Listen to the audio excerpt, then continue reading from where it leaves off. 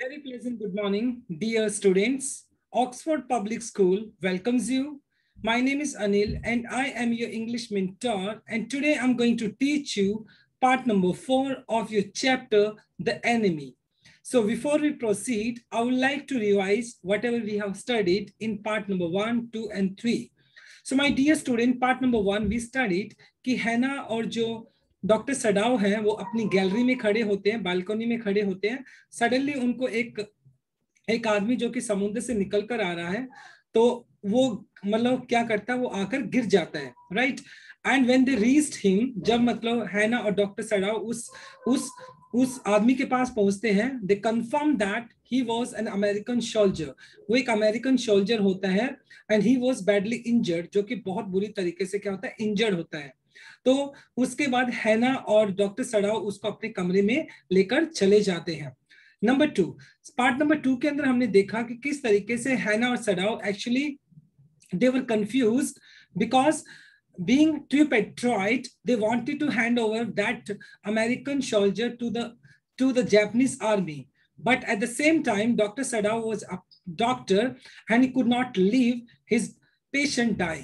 तो सबसे बड़ा प्रॉब्लम डॉक्टर सडाव के लिए ये आता है क्योंकि वो एक ट्रू पैट्रोइट तो था, लेकिन एट द सेम टाइम वो एक डॉक्टर भी था, वो अपने पेशेंट को छोड़ नहीं सकता था. उसके सामने ये बड़ा चैलेंज सामने आता है. In third part they decided to take that man to the house and finally Dr. Sadao decided to operate him in order to save his life. और पार्ट नंबर 3 में डॉक्टर सडाव क्या डिसाइड करता है कि वो उस पेशेंट को, उसकी लाइफ को सेव करेगा and he decided to operate him, और उसको ऑपरेट करने के लिए सोचता है. At the same time, when this particular thing was confirmed by the servant of the house, they protested against Dr. Sadao and Hannah. और जैसे मतलब ये बात जो वहां के जो सर्वेंट होते हैं वो उनके खिलाफ क्या हो जाते हैं, प्रोटेस्ट करने लग जाते हैं, उनके खिलाफ हो जाते हैं. And they do not want to help the enemy, और वो एनिमी को हेल्प नहीं करना चाहते हैं. Now in part number 4 doctor सडाव is operating that American soldier who is unconscious, जो कि अनकॉन्शियस पड़ा है, एंड डॉक्टर सडाव उनको ऑपरेट कर रहा है उसको. Now let us see what exactly happened in this particular part number 4. अब पार्ट नंबर 4 को स्टार्ट करते हैं. देखिए, this man he thought there is no reason under heaven why he should leave.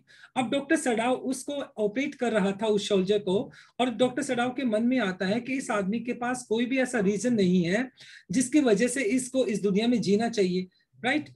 Unconsciously मतलब बेसुध पड़ा था वो आदमी. This thought made him ruthless. Okay, ruthless मतलब थोड़ा बहुत ज्यादा रूड बना देना. And proceeded swiftly. और अनकॉन्शियसली मतलब ये बेसुध दिमाग के अंदर, मतलब कहीं ना कहीं जो डॉक्टर सडाव है थॉटलेस, मतलब डॉक्टर सडाव ये बात सोचकर, क्योंकि thoughtless, this thought made him ruthless. और डॉक्टर सडाव जब उस अमेरिकन सोल्जर के बारे में सोचने लग जाता तो और भी ज्यादा रूड होकर वो क्या करने लग जाता, ही प्रोसीडेड स्विफ्टली, और वो अपने ऑपरेशन को और भी ज्यादा तेजी से करने लग जाता है. In his dream, the man mourned का मतलब कहराना, और वो जब अनकॉन्शियस स्टेट ऑफ माइंड में पड़ा होता है, कौन, वो पेशेंट अमेरिकन सोल्जर कहराने लग जाता है. बट सडाव पेड नो हीड का मतलब पेड नो अटेंशन. लेकिन डॉक्टर सडाव उसकी कहराने की तरफ कोई अटेंशन नहीं देता है, एक्सेप्ट टू मटर एट हिम. मटर का मतलब बड़बड़ाना, और डॉक्टर सडाव उसकी तरफ बड़बड़ाने लग जाता है. ग्रॉन का मतलब कहराओ. ही मटर्ड का मतलब डॉक्टर सडाव मन में ही बोलता है. ग्रॉन इफ यू लाइक, अगर तुम्हें ग्रॉन करना है, अगर कहराना है तो तुम कहराओ. I'm not doing this for my own pleasure.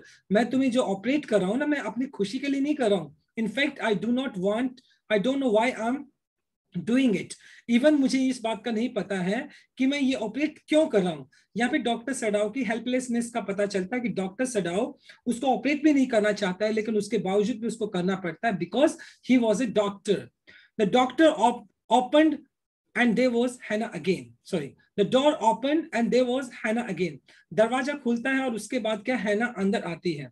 Where is the anaesthetic, she asked in A clear voice. Anaesthetic मतलब जो बेहोश करने वाली जो दवा थी. उसके बाद वो डॉक्टर सडाव से पूछती है कि वो एनेस्थेटिक कहां पर है.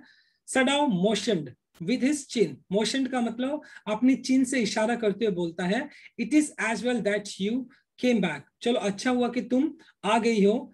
And he said the fellow is beginning to steer, steer का मतलब उकसाना या स्टीयर का मतलब हिलना डुलना, तो मतलब the fellow is beginning to steer, she had the bottle and some cotton in her hand, और जो हैना होती है उसके हाथ में एक बॉटल होती है और कुछ रुई होती है उसके हाथ में। But how shell I do it, she ask, लेकिन वो पूछती है कि मुझे एनेस्थेटिक तो देना भी नहीं आता है, मैं किस तरीके से करूं। सिंपली सैचुरेट, सैचुरेट का मतलब डुबोना, द कॉटन यानी इस रुई को इस लिक्विड में डुबो, hold it near his nostril, और ये जो लिक्विड में डूबा हुआ जो कॉटन है उसको उसकी नाक के पास रखो, नॉस्ट्रिल के पास रखो। सडाउ replied without delaying for any moment, बिना कोई डिले किए सडाउ बोलता रहा और उसको इंस्ट्रक्ट करता रहा। And the intricate detail of his work, intricate मतलब होता है बहुत ज्यादा बारीकी से, डिटेल ऑफ हिज वर्क, और वो अपने काम को जारी रखता क्योंकि वो ऑपरेशन कर रहा था। When he breathes badly move it away a little, वो कहता है कि अगर जब ये जो सोल्जर है जिसको तुम अनेस्थेटिक दे रही हो, अगर वो थोड़ा जल्दी से सांस लेने लग जाए तो इसके बाद इसको हटा लेना, इस एनेस्थेटिक को उसके पास से हटा लेना। शी क्राउज, झुकना, close to the sleeping face of the young man, और वो झुकती है और उसके चेहरे के नजदीक जाती है, कौन है ना, उस अमेरिकन सोल्जर के चेहरे के पास जाती है उसको एनेस्थेटिक देने के लिए। इट वॉज पिटियसली थिन फेस, पिटियसली का मतलब दयनीय तरीके से, वो चेहरा बहुत ज्यादा पतला था। शी थॉट, वो सोचती है, and the lips were twisted, और उसके जो लिप्स थे वो क्या थे, ट्विस्टेड, मुड़े हुए थे। The man was suffering weather he knew it और नॉट, मतलब वो जो आदमी है वो सफरिंग, क्या इस आदमी को पता था कि वो दुख दर्द में है, सफरिंग में है, न्यू और not. Watching him, she wondered if the stories they heard some time of the suffering of the prisoners were true. अब उसको याद आती है, मतलब वो स्टोरीज जब वो मतलब एक बच्ची हुआ करती थी तो उन स्टोरीज के बारे में सुनती थी कि किस तरीके से जो जापान का जो जर्नल है वो जो भी सोल्जर्स पकड़े जाते हैं दूसरी कंट्री के, उनको किस तरीके से उनको सफर किया जाता है, एक्सप्लॉइट किया जाता है। तो उस अमेरिकन सोल्जर की सफरिंग को देखकर उसको शायद याद आता है कि वो जो स्टोरीज थी बिल्कुल सच थी, जो किसके लिए, जो जापान के जर्नल के लिए बोली जाती थी। दे came like flickers of rumours, flickers of rumour, rumour का मतलब अफवाह, फ्लिकर्स का मतलब झिलमिल करना, मतलब ये जो अक्सर अफवाहें क्या करती है, एक कुछ टाइम के लिए आती थी, and told by word of the mouth, लोग अपने मुंह से इन अफवाहों को बोलते थे, एंड ऑलवेज कॉन्ट्राडिक्टेड, और मतलब हमेशा इसका विरोध करते थे, contradicted. In the newspaper, the report were always that wherever the Japanese army went, the people received them gladly. लेकिन मतलब न्यूज़पेपर के अंदर तो हमेशा ही जापानीज आर्मी की अच्छी बातों को बताया जाता था, जहां भी जापानीज आर्मी जाती थी लोग उसको बड़े प्यार से गले लगाते थे। एंड रिसीव देम मतलब उनका स्वागत करते थे। With cries of Joy eight there liberation, liberation का मतलब आजाद, जब मतलब क्या हुई थी, जब मतलब वो जो आजाद हुआ करते थे, कौन, जब मतलब उन जापानीज सोल्जर्स जो प्रिजनर्स थे उनको आजाद किया जाता है, तब तो उनको क्या किया जाता है, लिबरेशन वाला आजाद करना, तो उनको बड़े प्यार से रिसीव किया जाता है। But some time she remembered such man as general ताकीमा, यहाँ पर जो जापान का जो जनरल है उसका नाम ताकीमा है, who at home beat his wife cruelty, cruelty का मतलब बड़े निर्दयी तरीके से वो अपनी वाइफ को पीटता है। दो no one mention it now, he had fought so victorious battle in Manchuria, और मतलब उसके बारे में मतलब क्या है, बुरी बातें उसके बारे में कोई भी नहीं लिखता है, क्यों, हालांकि वो अपनी वाइफ को पीटता है लेकिन उसके बारे में हमेशा विक्टोरियस, मतलब जो उसने जीत हासिल की थी बैटल के अंदर, मंचूरिया के अंदर जो हुआ था, सिर्फ उसके बारे में अच्छी बातें ही लिखी जाती है। क्यों, क्योंकि जो मीडिया है, जो लोग न्यूज़पेपर में लिखते हैं, वो उस जनरल ताकीमा से डरते हैं और उसके बारे में सिर्फ अच्छी बात लिखते हैं। If a man like that could be the cruel to women in his power, अगर सोच सकते हैं कि एक ऐसा आदमी जो अपनी औरत के लिए, अपनी वाइफ के लिए इतना ज्यादा निर्दयी हो सकता है, would he not be cruel to like this for instance, क्या वो ऐसे जो अमेरिकन सोल्जर है क्या उसके लिए निर्दयी नहीं होगा क्या। तो यहाँ पे पता चलता है कि मतलब एक ऐसा एक र्यूमर्स होता था कि मतलब जो जो अमेरिकन सोल्जर्स होते थे जो पकड़े जाते थे जापान के अंदर, उनके साथ बहुत ज्यादा एक्सप्लॉइट किया जाता था।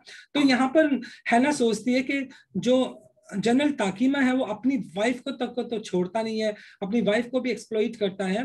तो ये जो अमेरिकन सोल्जर है जो कि एक प्रिजनर है, तो इसके साथ उसने कैसा व्यवहार किया होगा, इस बात को सोचकर हैना हैरान थी।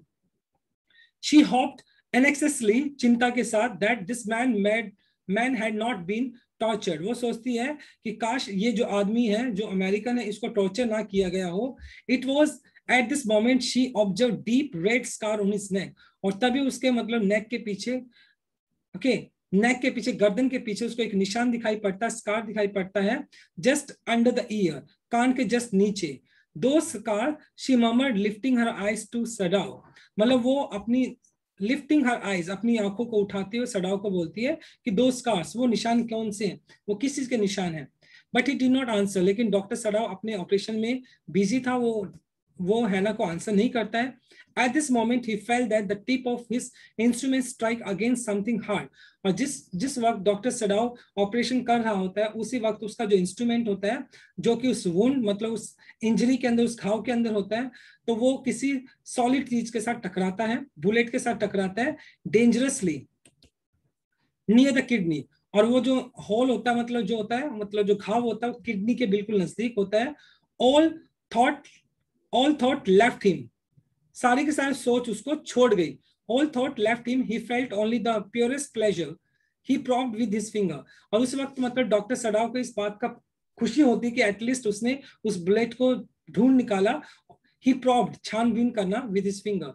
और वो अपनी उंगलियों से क्या करने लग जाता है, उस बुलेट को ढूंढने लग जाता है, डेलिकेटली, बड़ी बारीकी से, familiar with every atom of human body. क्योंकि डॉक्टर सडाव एक डॉक्टर थे जो कि ह्यूमन बॉडी की हार्ट पार्ट से वो फेमिलियर थे, परिचित थे, उनको हर एक बॉडी पार्ट का नॉलेज था. His old American professor of anatomy had seen to that knowledge. His old American professor of anatomy had seen to that knowledge. Ignorance of human body is surgeon's cardinal sin, sirs, and he had thundered his class year after year.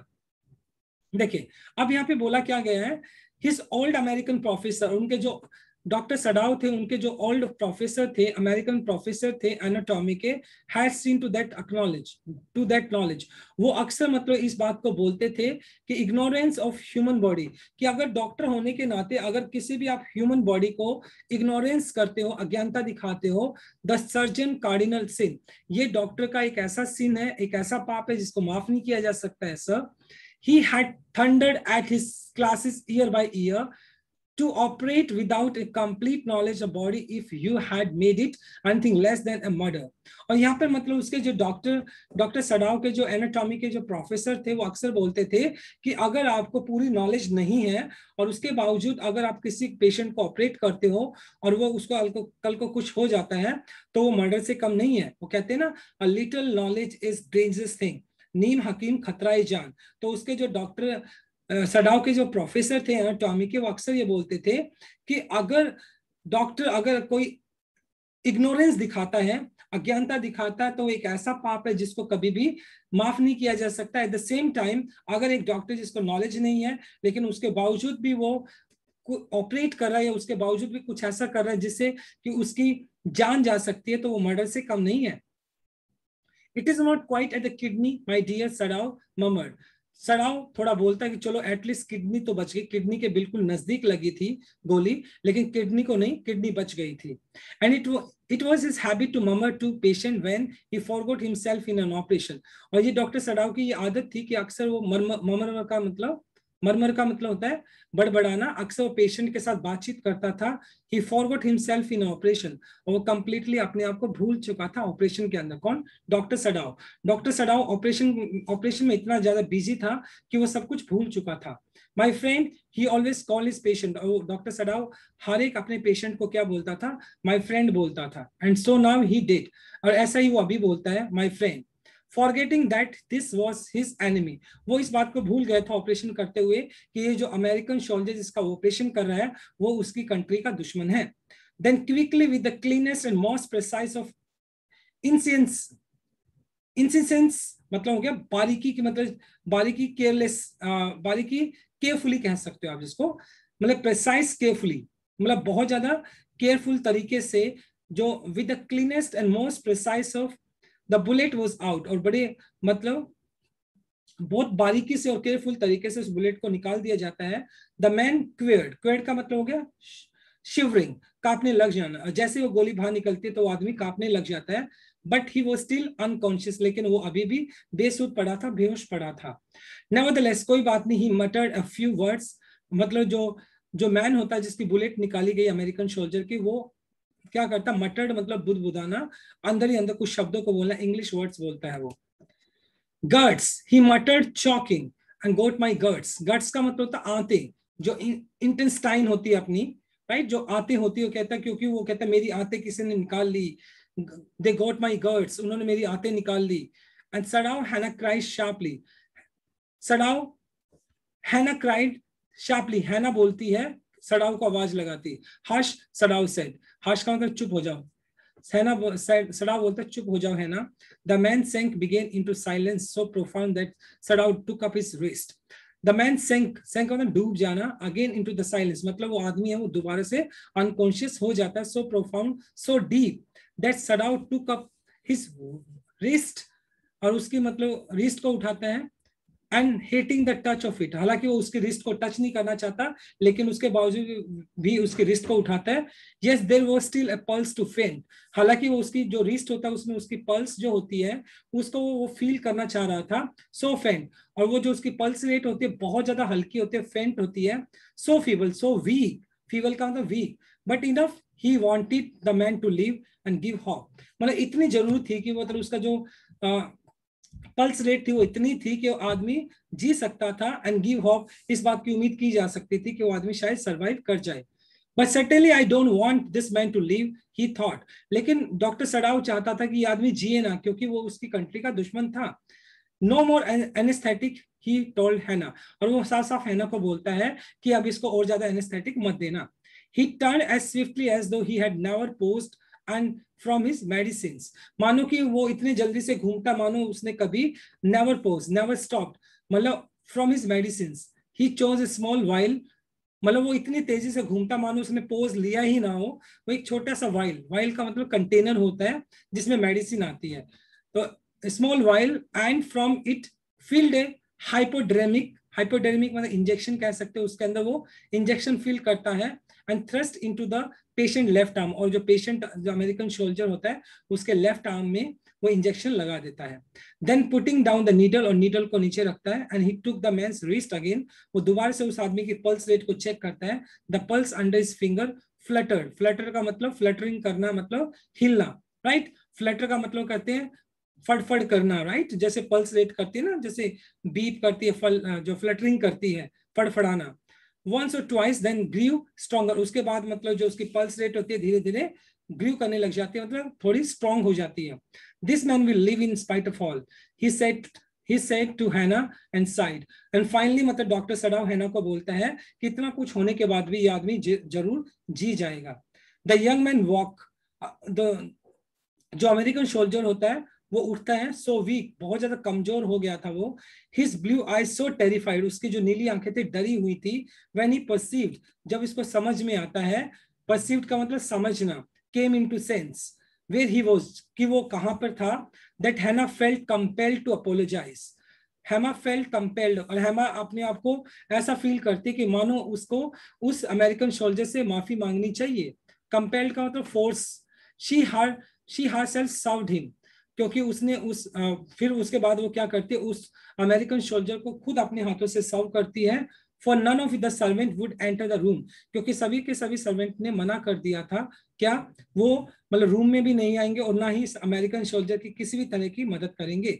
When she came in the first time, जब हैना first time अंदर आई थी, she saw him summon his small strength to be prepared for some fearful thing, और मतलब she saw him, वो उस American prisoner को देखती है जो कि सम्मन का मतलब कलेक्ट करना, जो कि अपनी जो स्ट्रेंथ थी, अपनी जो ताकत थी उसको इकट्ठा कर रहा था, to be prepared for some fearful thing, मानो कि उसके साथ कुछ गलत होने वाला है, और जो बची कुछ इसके अंदर ताकत थी उनको इकट्ठा करने की कोशिश कर रहा था। Don't be afraid, she bagged him softly, और हैना कहती है उसको, अमेरिकन सोल्जर को, डरो मत।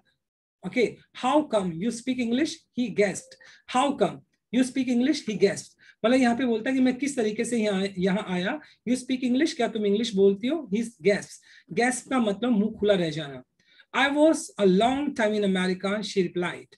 यहाँ पर हैना बोलती है कि मैं लॉन्ग टाइम इन अमेरिका, कि मैं एक लंबे टाइम पहले मैं अमेरिका में ही थी जिस वक्त वो डॉक्टर सडाउ से मिली थी. She saw that he wanted to reply that but he could not.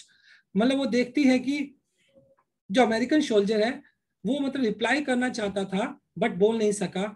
So she knelt का मतलब घुटनों के बल बैठ जाना, एंड फेड हिम जेंटली, और उसका बड़े प्यार से वो फीड करती है. From the प्रोक्लेन spoon. प्रोक्लेन मतलब जो चाइना की जो बनी हुई जो स्पून होती है, मटेरियल अलग टाइप का एक मटेरियल होता है, उसकी बनी चीनी के जो बर्तन बने होते हैं उस स्पून से वो खिलाने लग जाती है. ही eight unwillingly but still he eight. हालांकि जो अमेरिकन सोल्जर होता है उसकी इच्छा नहीं होती खाने की, लेकिन उसके बावजूद भी वो खा लेता है. Now you will soon be strong, she said. वो कहती है कि अब तुम जल्दी से ठीक हो जाओगे. Not liking him yet move to comfort him. हालांकि मतलब हैना को वो अमेरिकन सोल्जर पसंद नहीं था, लेकिन उसके बावजूद भी उसको कंफर्ट करती है.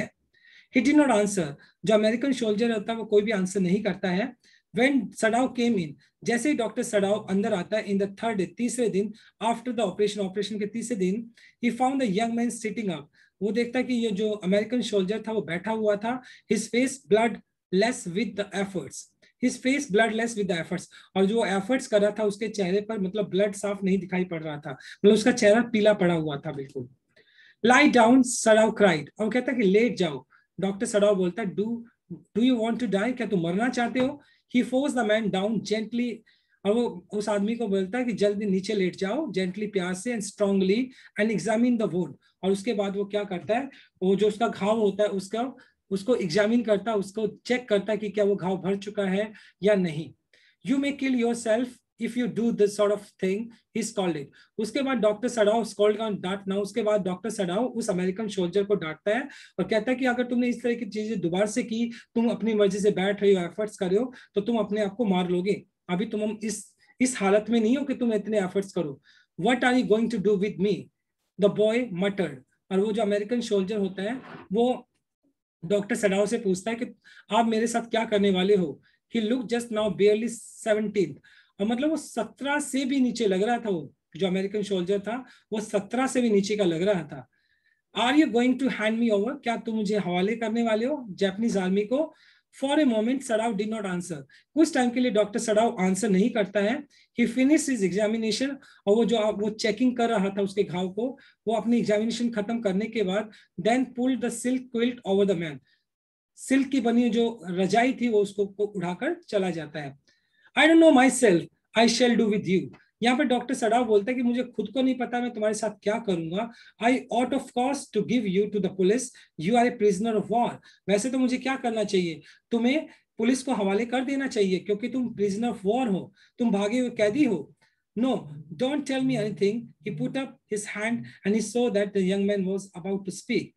And don't tell me anything. मुझे कुछ भी मत बताओ. He put up his hand. He saw the young man was about to speak. Doctor सडाव साफ साफ उसको बोल देता कि तुम्हें कुछ बोलने की जरूरत नहीं है. और उसी वक्त मतलब जो अमेरिकन सोल्जर था वो कुछ एफर्ट्स कर रहा था कुछ बोलने के लिए. Don't even tell me your name unless I ask. तो यहाँ पे डॉक्टर सडाव बोलता है कि जब तक मैं तुमसे तुम्हारा नाम भी ना पूछूं तो अपना नाम भी मत बताना मुझे. डॉक्टर सडाव बोलता अमेरिकन सोल्जर को. They looked at each other for a moment. वो एक दूसरे की तरफ कुछ लम्हों के लिए देखते हैं. And then the young man close his eyes. जो यंग मैन होता है अपनी आंखें बंद कर लेता है American soldier, and turn his face to the wall. और दीवार की तरफ अपना चेहरा कर लेता है. ओके ही विस्पर्ड. वो धीरे से बोलता है. His mouth a bitter line. मतलब मुंह बनाते हुए मतलब धीरे से बोलता है चलो ठीक है. आउटसाइड द डोर हैना वाज वेटिंग फॉर सडाव. और जो हैना होती है वो बाहर डॉक्टर सडाव का वेट कर रही होती है. He saw at once that she was in trouble. She was in trouble. तो डॉक्टर सडाव देखता है कि हैना काफी परेशानी के अंदर थी. सडाव Yumi tales with servant feel they can not stay if they hide this man here any more. तो यहाँ पर डॉक्टर सडाव को डॉक्टर सडाव को हैना बोलती है कि यूमी ने मुझे कहा कि servant feel they can not stay. Yumi ने कहा कि सारे के सारे सर्वेंट यहाँ पे नहीं रुकेंगे if we hide this man. अगर इस अमेरिकन सोल्जर को हम अपने घर पे रखते हैं तो सारे के सारे जो सर्वेंट है वो यहाँ पे काम नहीं कर सकते हैं. She said. हैना बोलती है she tells me that they are saying that you and I were so long in America that we have forgotten to think about our own country first. They think we like Americans. और वो हमें किस चीज को लेकर point out करें, क्योंकि हम दोनों अमेरिका के अंदर रहकर आए हैं, तो इस वजह से हमारा अमेरिका के प्रति थोड़ा लगाव है और हम अमेरिका को पसंद करते हैं और कहीं ना कहीं अपने देश से प्यार करना भूल गए हैं. We have forgotten to think of our own country. और हम अपनी जो कंट्री है उसके बारे में नहीं सोचते हैं, क्योंकि हम अमेरिका के अंदर एक बहुत लंबे टाइम से रहकर आए हैं और हमें अमेरिकन बहुत ज्यादा पसंद है. वो इस बात को बोल रहे हैं. It's not true, Sadao said harshly. Harshly मतलब बहुत ज्यादा बैडली बोल सकते हो, हार्शली मतलब स्ट्रांगली. यहाँ पर डॉक्टर सडाव बोलता है ये बिल्कुल भी सच नहीं है. I love my country, I M A true Japanese. तो यहाँ पे वो बोलता है कि नहीं ऐसा कुछ भी नहीं है, मैं एक सच्चा जैपनीज हूँ. अमेरिकन आर एनिमीज, अमेरिकन हमारे दुश्मन है. But I have been train not to late a man die if I can help it.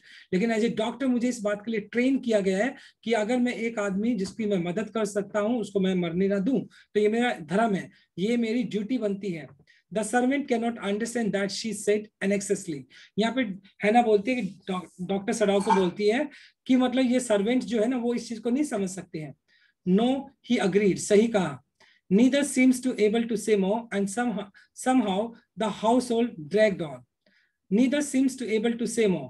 और उसके बाद मतलब दोनों में से कोई भी इस चीज को नहीं बोल पाता, नहीं समझा पाता है, और किसी तरीके से जो घर का काम है ड्रैग्ड ऑन चलता रहता है. घसीटना होता है वैसे ड्रैग का मतलब.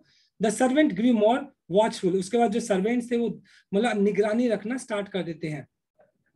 दे courtesy was so as careful as ever, but their eyes were called upon the pair to whom they were hired. मतलब जनरली अब मतलब वो जो उनकी कर्टसी थी, मतलब जो as a honour as a मालिक वो उनको दिखाते थे, वो कर्टसी क्या थी, ज्यादा केयरफुल हो गए थे.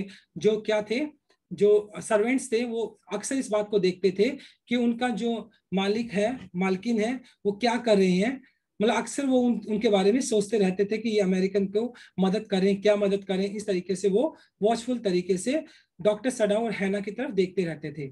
इट इज क्लियर, ये बात साफ थी, what our master ought to do, कि हमारे जो मास्टर हैं मतलब जो डॉक्टर सडाव उसको क्या करना चाहिए. The old gardener said one morning. तो मतलब जो गार्डनर था वो कहता है कि ये बात तो साफ साफ है, ये बात तो पता ही होना चाहिए. What our master ought to do, उसको क्या करना चाहिए. He had worked with me, he had worked with flowers all his life. और जो मतलब गार्डनर था उसने पूरी जिंदगी अपनी जो किनके साथ काम किया है, क्योंकि वो माली था तो उसने हमेशा फूलों के साथ ही अपनी पूरी जिंदगी बिता दी है. And had been a specialist to in the moss. Moss का मतलब यहाँ पर हो गया जो काई होता है, ग्रीन कलर की होती है. और पूरी मतलब जो गार्डनर था उसने अपनी पूरी जिंदगी इन फ्लावर्स के साथ बिता दी थी और इस मॉस के साथ बिता दी थी. For Sadao father, he had made one of the finest moss garden. और डॉक्टर सडाव के फादर जब जिंदा थे तो इसी गार्डनर ने क्या किया था, डॉक्टर सडाव के फादर के लिए एक मोस का गार्डन बनाया था in Japan. Sweeping the bright green carpet, और जिस वक्त मतलब वो ग्रीन कलर के कारपेट को साफ कर रहा था, constantly so that not a leaf on the pine needle near the velvet of this surface. और वो बड़ी ध्यान कॉन्स्टेंटली लगातार, that not a leaf, कि एक पत्ता भी, लीफ पाइन का जो लीफ होता है वो धारदार होता है, वो नीडल होता है उसका. जो पाइन का जो पत्ता होता है बहुत ज्यादा शार्प होता है, नीडल की तरह. मेयर्ड का मतलब फाड़ देना, the wallet of its surface. और मतलब जिस सरफेस पे उसने वेलवेट बिछाया हुआ था वो इस बात को बड़े ध्यान से सोचता है कि ये जो वेलवेट बिछाया हुआ है वो कहीं ये जो पाइन का जो लीफ है इसको मेयर ना कर दे, इसको डिसफिगर ना कर दे, इसको फाड़ ना दे. My old master's son knows very well what he ought to do. और मेरे जो पुराने मालिक है उसके लड़के को इसका बात का पता होना चाहिए कि उसको क्या करना चाहिए. यानी उसका जो पुराना मालिक यानी डॉक्टर सडाव के फादर है, मतलब उस टाइम वो गार्डनर उसके साथ था और डॉक्टर सडाव के लिए बोलता है कि डॉक्टर सडाव को इस बात का पता होना चाहिए कि उसको क्या करना चाहिए. He now said pinching a bird from a bush. Pinching मतलब तोड़ना, बर्ड का मतलब एक कली कह सकते हो, अब बुश झाड़ियों से, एज स्पॉक वो एक कली को तोड़ता हुआ झाड़ियों से, हिज स्पॉक बोलता है. When the man was so near death, why did he not let him bleed? मतलब जब वो आदमी था, वो जो मरने वाला था, तो उसको बचाया क्यों, उसका खून क्यों नहीं बहने दिया, क्यों उसको बचाया, right. The young master is so proud of his skill to save life. मतलब जो यंग मास्टर मतलब यहाँ पर किसके लिए हो गया है, डॉक्टर सडाव के लिए बोला कि डॉक्टर सडाव है ना वो अपनी जो स्किल है, जो उसका टैलेंट है, उसने उसको बचाया, किसको, उस अमेरिकन सोल्जर को, तो शायद वो उस बात पे प्राउड फील कर रहे हैं। ही सेव्स एनी लाइफ, मतलब कि उसने किसी की जिंदगी बचाई है। द कुक सेड कंटेम्पेशनली, कंटेम्पेशनली का मतलब with hatred look, with hatred, नफरत के साथ। She spilled a Fock neck skilfully, और जो कुक होता है वो क्या करता है, स्प्लिट का मतलब तोड़ना, फाउल मतलब क्या होता है, मुर्गा टाइप कह सकते हो, जो कॉक होता है मुर्गा टाइप बोल सकते हो, और उसकी नेक को तोड़ देता है स्किलफुली, बड़ी चतुराई, स्किलफुली मतलब एक टैलेंट के साथ, स्किलफुली मान लो उसको वो टैलेंट था। And held the fluttering bird and let its blood flow into the roots of विस्टीरिया wine. यहाँ पे कुक क्या कर रहा है, देखो गार्डनर बात कर रहा था, at the same time cook बात कर रहा था। कुक क्या कर रहा था, शायद उसको चिकन बनाना था, तो इसलिए उसने क्या किया, फाउल था उसकी, उसको तोड़ दिया, उसकी नेक को तोड़ दिया, और उसके बाद जो बर्ड था वो क्या करता है, फ्लटरिंग करने लग जाता है, और उसका ब्लड निकलने लग जाता है, flow into the roots of विस्टीरिया wine. Wine क्या होता है, बेल होती है, उसके जो, उसका जो ब्लड होता है वो उसके रूट्स में, उसके जड़ों में चला जाता है, किसके, विस्टीरिया जो वाइन थी, जो मतलब जो बेल थी, उसकी जड़ों में चला जाता है blood. Blood is the best fertiliser and the old gardener would not let her waste A drop of it. और मतलब जो कुक थी, मतलब कुक थी, मतलब वो जो गार्डनर था, वो इस बात को मानता था कि जो ब्लड है ना, वो बहुत बड़ा अच्छा फर्टिलाइजर है, बहुत अच्छा फर्टिलाइजर है। और वो जो फाउल उसने क्या किया था, उसकी नेक को उसने तोड़ दिया था, उसका ब्लड निकल रहा था, तो उसके ब्लड को वेस्ट नहीं करना चाहता था, और उस ब्लड को वो किसके लिए यूज करना चाहता, विस्टेरिया जो वाइन थी, बेल थी, उसके रूट्स के लिए उसको यूज करना चाहता था, क्योंकि उसका मानना था जो ब्लड है वो बहुत अच्छा फर्टिलाइजर है। It is in the kitchen of whom we must think. It is the children of whom we must think, Yumi said sadly. It is the children of whom we must think. हमें बच्चों के बारे में तो सोचना चाहिए. Yumi said, what will their fate if their father is condemned as a traitor? Condemned का मतलब punished as a traitor. वैसे condemn का मतलब hate करना भी होता है. Condemned as a traitor मतलब अगर उसके फादर को, फेट का मतलब भविष्य, अगर मतलब डॉक्टर सडाव को एज ए ट्रेटर, एक राजद्रोही के चक्कर, मतलब एक राजद्रोही की तरह उसको अगर पनिश किया जाता है, अगर अगर मतलब ताकीमा, जनरल ताकीमा को ये बात पता चल जाती है कि वो एक अमेरिकन सोल्जर को मदद कर रहा है, तो कल को अगर उसको पनिश किया जाता है एक राजद्रोही की तरह, तो इन बच्चों का फ्यूचर क्या होगा। They did not try to hide what they said from the ears of Hannah. और मतलब जो जो सर्वेंट्स बात कर रहे थे, ये बात हैना के कानों तक भी जाती है। She stood arranging the day flowers in the veranda near. और जो हैना थी वो क्या कर रही थी, जो डे फ्लावर्स से उसको अरेंज कर रही थी, जो कि बरामदा में लगे हुए थे, बरामदा के अंदर फ्लावर पोट वगैरह था, उसके अंदर वो क्या कर रही थी, उनको अरेंज कर रही थी। She knew they spoke on purpose that she might hear. और हैना को इस बात का पता था, वो जानबूझकर ऐसा बोल रही थी जिससे कि हैना उनकी कॉन्वर्सेशन को सुन सके। That they were right, हालांकि वे ठीक थे। She knew too in most of her being, हालांकि वो ठीक थे, जो सर्वेंट थे वो ठीक बोल रहे थे, हैना भी इस बात को अग्री करती थी। But there was another part of which she herself could not understand. It was not sentimental liking of her prisoner. मतलब हालांकि वो जो सर्वेंट बोल रहे थे ठीक थे, लेकिन हैना इस बात को भी मना नहीं कर सकती थी कि कहीं ना कहीं उसका जो प्रिजनर था, अमेरिकन सोल्जर था, उसके प्रति उसका लाइकिंग था, क्योंकि वो उसको बचाना चाहती थी, वो भी उसको, उसकी लाइकिंग थी उसके लिए भी। She had come to think of him as a prisoner. She had not liked him even yesterday. देखो यहाँ पे दोबारा से बोलते हैं, there was another part of her which she herself could not understand. It was not sentimental liking of the prisoner. She had come to think of him as a prisoner, and she had not liked him even yesterday when he had said in the impulsive way. Impulsive way का मतलब होता है impulsive मतलब एक irritable जो तरीका होता है बोलने का, चिढ़ाने वाला तरीका होता है। तो हैना इस बात को बोलती है कि कल भी वो उसको पसंद नहीं करती थी, अमेरिकन सोल्जर को, वो आज भी उसको पसंद नहीं करती है, लेकिन कहीं ना कहीं वो अमेरिकन सोल्जर की मदद कर रहे थे। जो सर्वेंट अक्सर बात करते थे, लेकिन वो इस बात के साथ अग्री भी थी कि सर्वेंट तो बात तो ठीक कर रहे हैं, कोई गलत तो नहीं कह रहे सर्वेंट।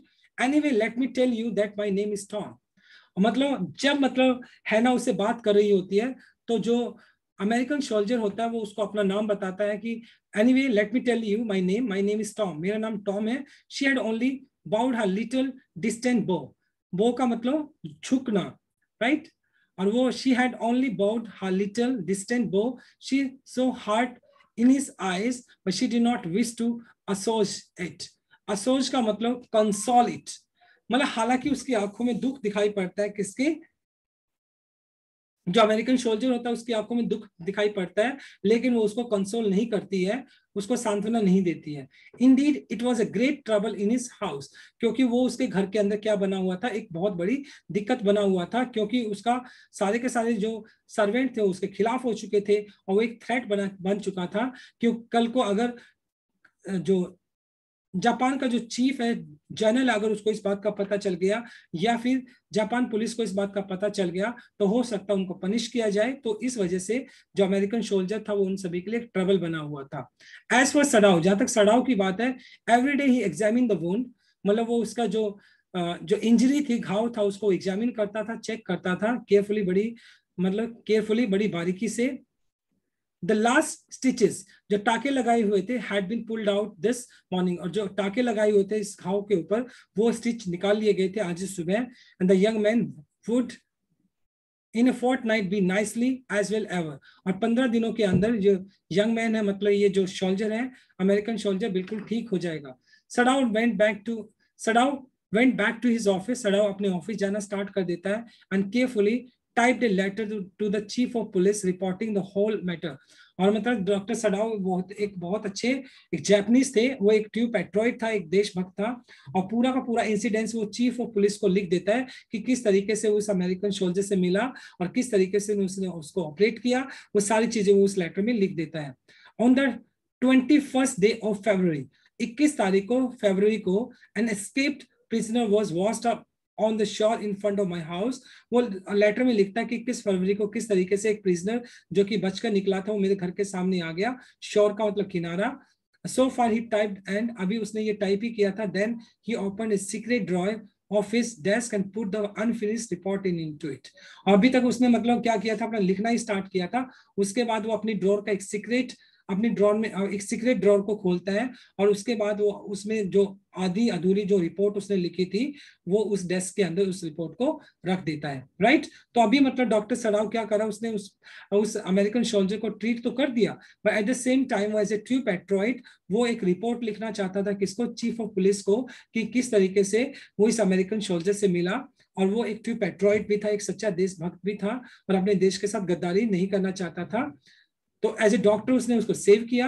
अभी एज ए ट्रू पैट्रियट वो आर्मी को, या जो जनरल ताकीमा है, जो कि पूरे के पूरे जापान को कंट्रोल करता है, जो आर्मी चीफ है, वो उसको इस बात के बारे में बताना चाहता था किस तरीके से वो अमेरिकन से मिला. Right. So my dear student, this is all about from my side. Thanks for watching this video. Please do like, share, comment, and subscribe to my channel. So tomorrow I'll continue with part number 5. Till then, bye-bye. Take care and have a nice day.